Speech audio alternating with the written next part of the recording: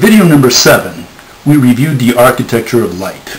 I argued that light does not consist of a stream of particles or of transverse waves as orthodoxy claims. Light has the physical configuration of a DNA-like rope. This rope permanently unites any two atoms of the universe. Light consists of a torsion running along the rope. The question now is, how does the atom fit into this scheme of things? How do we justify its architecture under the rope hypothesis? In 1911, Ernst Rutherford shoots alpha particles at a sheet of gold and is surprised to find that some bounce off the foil. Rutherford's results led him to develop the planetary model of the atom, where a tiny negative bead known as an electron orbits a bowling ball known as a proton. The debate of the day centered around why the electron doesn't lose energy and spiral into the nucleus. Niels Bohr answered that the electron jumps back and forth between orbits. He offered no reasons for this strange behavior. Louis de Broglie proposed instead that the electron does not spiral into the nucleus because it is stretched around its alleged orbit in an integral number of waves. Now, a wave stretched around the perimeter of an atom and a bead that orbits the nucleus are two radically different physical interpretations for how an atom works. The mathematicians never resolved the paradox. Schrödinger and Born developed the notion that the atom was more like a cloud that envelopes the proton. However, the quantum mathematicians clarified that this cloud is nothing like a cloud you see in the sky on a sunny day, or after the bomb falls. This mathematical cloud is just a cloud of probability, the probability of finding the electron bead somewhere around the nucleus. The cloud model of the atom that quantum sells today is grossly misleading. The cloud model is no different conceptually than the planetary model. But rather than roll around a plane like a Saturnian ring, as de Broglie proposed, the mathematicians concocted the story that the electron bead orbits around a shell that encapsulates the proton. The cloud model is a movie of one electron at different locations around the nucleus. The mathematicians call this movie the cloud model of the atom. If Atom Man were to take snapshots of the cloud model of the quantum hydrogen atom, each photograph should still reveal a proton bowling ball in the center with an electron bead next to it. Here are two close-up pictures of atoms. In the first one, we are told that we are looking at silicon atoms. In the second one, we are staring at cesium and iodine on a copper background. The quantum mathematicians want you to believe that the smooth globular objects you see in these still images are movies of electron beads. You are allegedly staring at traces made by particles. The establishment claims that it has experimentally verified the quantum version in the lab. The Brookhaven National Accelerator alleges that this picture shows the debris from a collision of two gold ions. It is quite easy to show that this is not true. The mathematicians tell you that they cannot detect anything smaller than a quark because they don't have enough energy to peer beyond this level. There are allegedly 3 quarks per proton and per neutron. A gold atom has 79 protons, 79 electrons, and about 120 neutrons. If what you are staring at is the total number of particles that we can detect from such a collision, we should see no more than 1,400 particles.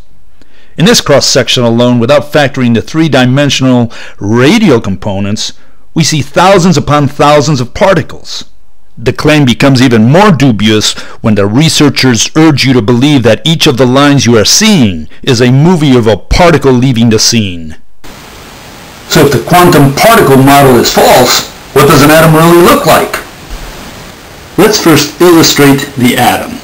Then let's justify its architecture under the rope hypothesis and see how its physical configuration relates to its behavior.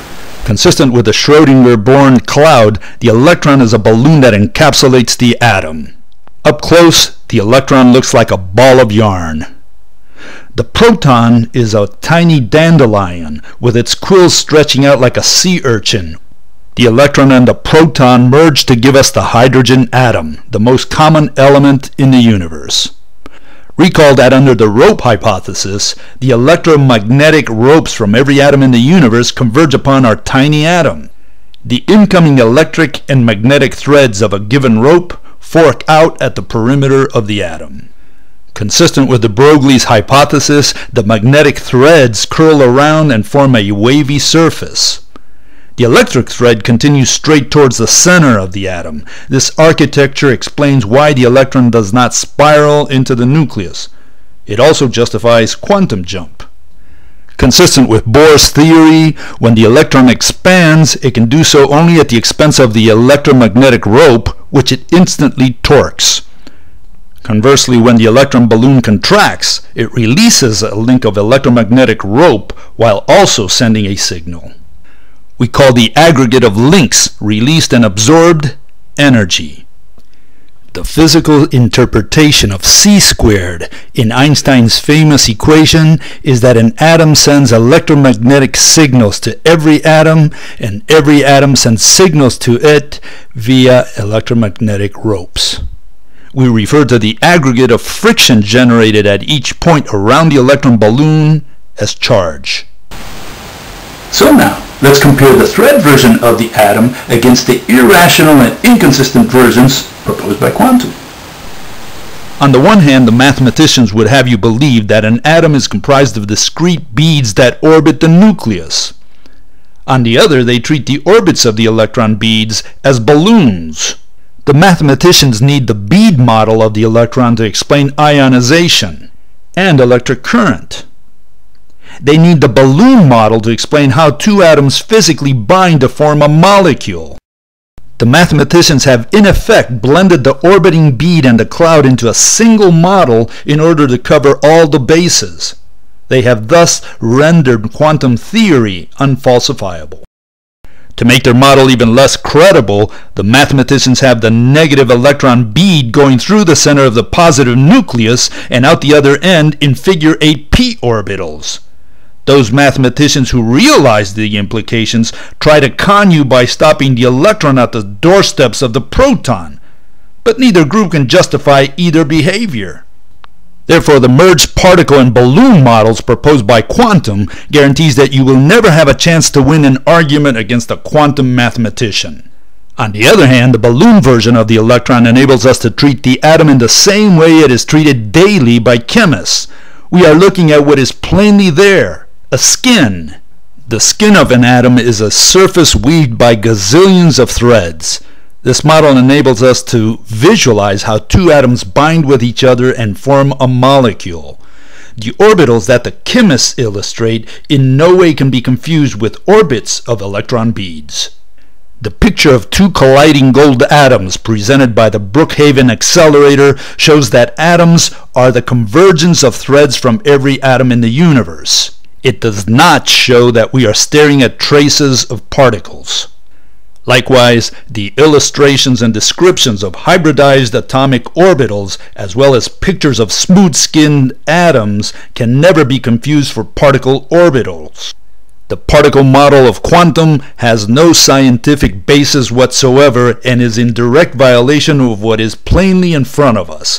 The claim of particle physicists that they accelerate particles is fundamentally flawed. The mathematicians will never relinquish their beloved particles because this is their bread and butter.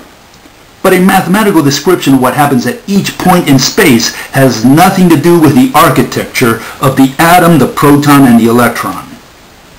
The images of collisions and of individual atoms summarily debunk the particle version offered by quantum and instead support the thread model of the atom.